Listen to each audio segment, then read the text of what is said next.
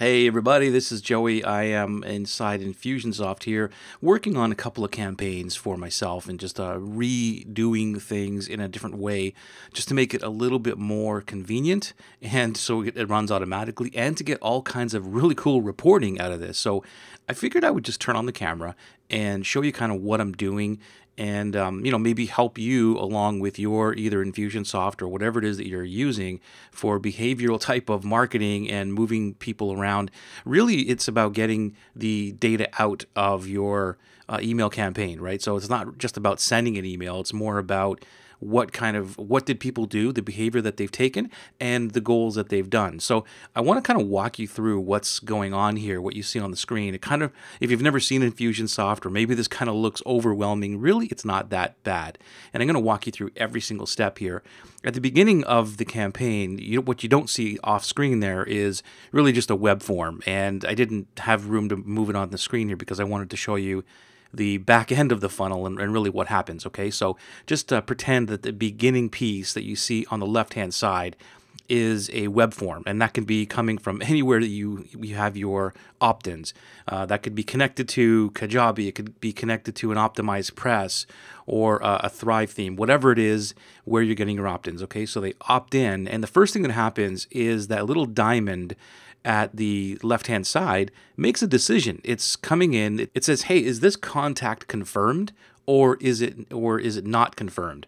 Because what I want to try and do is I want to build my list to a confirmed list. And the reason I do that is because it's a well-known fact that, at least for Infusionsoft, and it's probably the same for everybody else, but I'm going to just use Infusion because I know it well, but it's a known fact that Infusionsoft really separates the two. They separate a unconfirmed contact and they separate a confirmed contact. And what they do is the unconfirmed contacts are sent to are put on a lower server, a lower level server, which means that they usually go into the spam and all that other kind of stuff. So it's really worth the effort in confirming your contacts. Okay, so I really advise you to have a confirmed list, because the more and more we get into this email marketing and more people are doing it, more spam is going out, more people are not cleaning their lists, all that kind of stuff. I won't get into it with this video, but it just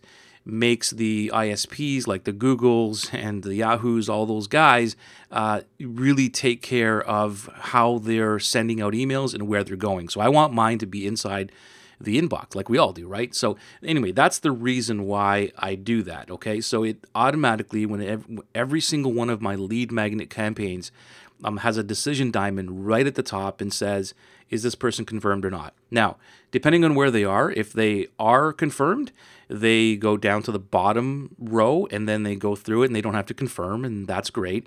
If not, they go through the top section and they click on to confirm their email. Now, here's the thing that I've been changing. This is not a standard way of doing things within Infusion. They have this this confirmation sequence that they automatically have, and I don't use that. What I use is a legacy type of confirmation. And again, that's a whole other video. It's not something I'm going to get into. But the reason I'm telling you this is because if you use the gate, I would say I would call it a gate, the confirmation gate within Infusion, then they either have to confirm or they don't. And if they don't confirm, they kind of get stuck there and they don't do anything. And that's the way I used to run this for the last few years, right? So as I'm cleaning up my back end funnels and all the stuff that's been there, there's been a lot of people who've just been on my list who's never really confirmed or anything, and they never really have been sent anything, so they're kind of dead weight, right? So I have to clean all that up. So now my decision is that they're still going to be in my system, whether they are confirmed or not. So if they come through here and they do not confirm, they don't click to download the email or the lead magnet, they're still going to be marketed to. It just means they're not going to get this particular lead magnet, and what's going to happen is after 5 days, if they're sitting in that first sequence, it's going to stop the campaign. If you look all the way over to the right-hand side on the bottom, you see a stop tag there, and that's what that's for. It's to remove people out of the sequence if they've never done anything or they're sitting in a certain place for a length of time. And usually it's around 5 to 7 days that I let somebody hang around inside of a campaign, right? So now they're coming in. So let's pretend that the person has clicked and they go on to the next piece of the funnel, which is the bonding. And the bonding is really just me giving some really cool stuff that I want to bond with my new prospect, right? Then the second piece is the frequently asked email in this particular funnel. So they'll go through a couple of emails in the bonding. It's really cool stuff. I'm not selling them anything. And then the frequently asked email is the one where I know, like I'm handling objections basically, or I'm answering questions that I know that people have about the product that I want to sell in this particular case. So really what this is the bonding and the frequently asked email sequences at the top are bait emails, right? Or the second one really is a bait because that's where all the clicks are.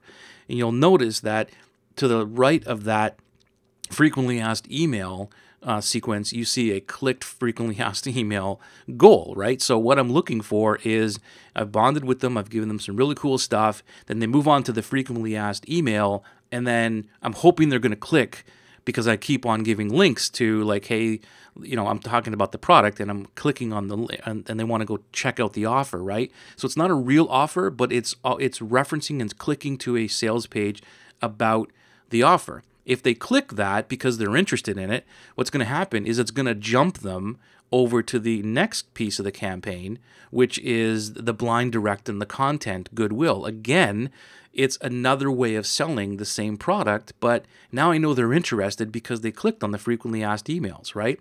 So it's kind of an engagement. I know I can sell them a little bit harder at this point, saying, hey, notice that you clicked this kind of thing, whatever. I don't really say that, but that's kind of what it means. Like you put your hand up, you're interested in this thing, and I'm going to try and sell this over, the next couple of days to you. And then you'll see that, and that only lasts for like 3 days or something like that. Then what I do is you can see right there, it says, then wait 7 days. So I might send them 3, 4, 5 emails or something over the course of, a few days, maybe a week. And then I'll wait another, 7 days. It's just my own best practice that I like to have because people, sometimes they don't open their email right away. I'm not the most important thing in their inbox. So I'll leave it there. And then if they don't do anything, then it'll, again, apply a tag and say stop the campaign, and boom, it'll move it all the way down to the right side on the bottom, and it'll stop and it'll move them out of the campaign. Now, this is the kind of stuff I never did really before. If they never did anything, you see where that 0 queued thing is in any of those campaigns, and you can see right now I'm still cleaning this campaign up. You can see I left it there on purpose.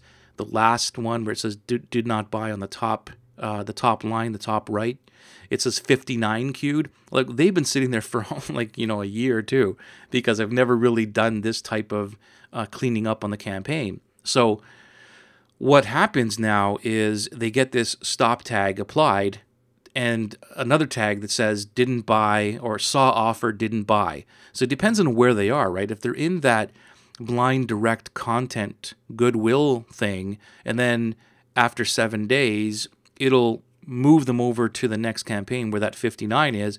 It'll apply a tag and it'll say something like saw offer didn't buy, and then stop, and then it'll move them out. So there won't be any 59 people there anymore. It'll be 0. And then I can easily find these people later on, which is really important. I'll come back to that in a second because I want to go back to where right back at the beginning where the confirmed people are, right? So the confirmed people, it's the same thing. If the really big thing here, what happens is at the beginning, when confirmed people come into this funnel, again, you can see where the lead magnet for confirmed contact is on the bottom of the bottom row.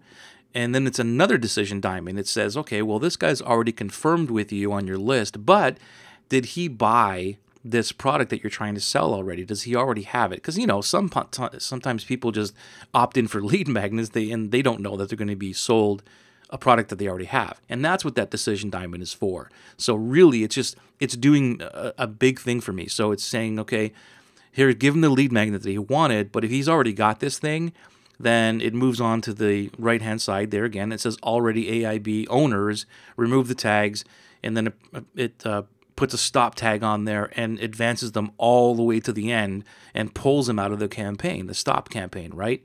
So that's one way. Now, if they don't have it, okay, and they'll move up to the top line, they'll go into the bonding. So they're confirmed on my list, but they'll move up to the bonding because I want to bond with them, and they'll go through the exact same sequence again.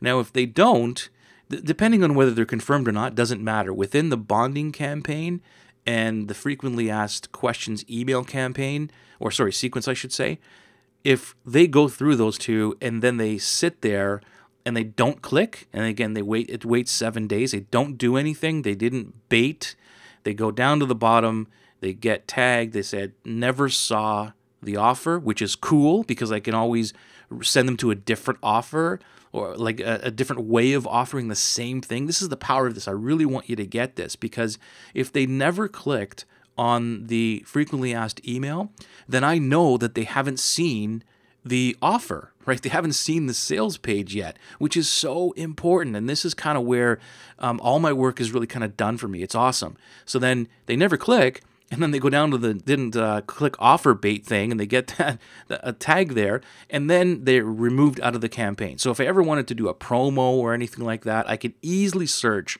on the tags that said, hey, who went into this campaign, never saw the offer, they didn't click on anything, and they don't have this product. I can just do those two parameters, those two tags, and then I'll get a whole list of people like that, and I can, boom, send them a promo, or I can send them into a brand new campaign because I know that they've never seen this offer. Isn't that cool? And it's the same thing on the other side. If they do click through and they get into the didn't buy, then I can offer them and speak to them differently, right? I can, 2 weeks from now or whatever it is, I can send them a different campaign, or maybe a discount campaign, or again, a different angle campaign, but speaking to them differently. Hey, Joey, notice that you checked out this offer or this product.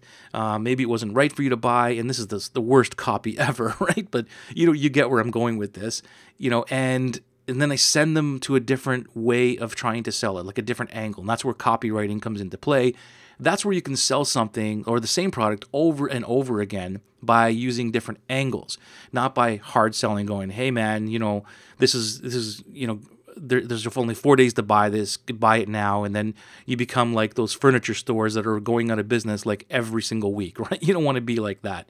So that is really the beauty of a campaign like this. So hopefully I broke this down for you enough that you can see that it's really not that complicated when you kind of look at it. Like when you first look at it, you're like, oh my God, there's a lot happening there. But really, all of those boxes, all of those sequences that you see are just like one little tag things in them, really, that are just contingency tags. They're behavioral tags, and that's what I'm looking for. And the point is that you want to be able to pull people out of the campaign, because whatever you're using. With Infusionsoft, it's a goal-based system, so you want to be able to report on goals accomplished and not accomplished, right? Or I should say achieved. Goals achieved and not achieved. That's the way that you use Infusionsoft, and probably every other program that's out there. It's goal-based, and it's not where you go back into the campaigns like I used to and click on that last sequence where 59 people are. You see them, the queued 59. I would go in there, and then I would sort those people and then send those people.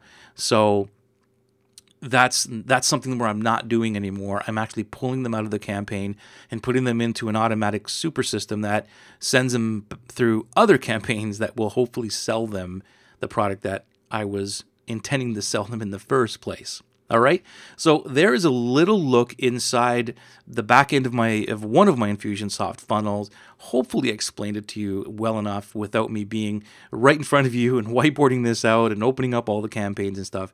But if you have any questions or anything like that you want some help, and it really doesn't have to be with Infusionsoft, but if you have any questions like that, let me know and post it, and I'll get back to you and answer as best as I can. All right, talk to you soon.